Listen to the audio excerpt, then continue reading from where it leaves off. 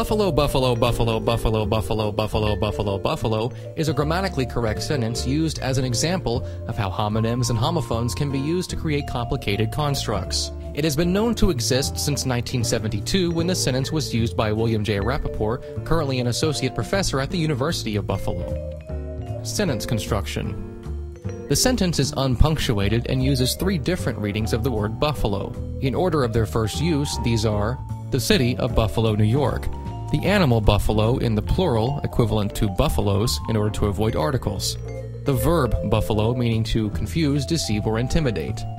Making each buffalo with its use as listed gives buffalo the city, buffalo the animal, buffalo the city, buffalo the animal, buffalo the verb, buffalo the city, buffalo the animal. Thus, the sentence when parsed reads as a description of the pecking order in the social hierarchy of buffaloes living in Buffalo. Those buffalo that buffalo.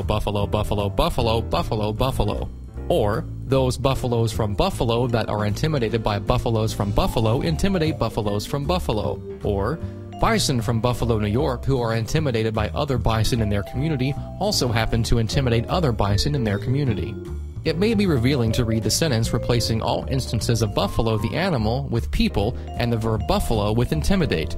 That sentence reads, buffalo people that buffalo people intimidate also happen to intimidate buffalo people.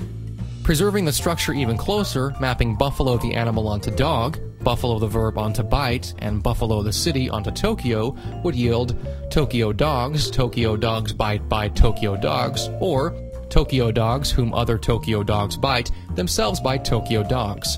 This is the same sentence structure as buffalo.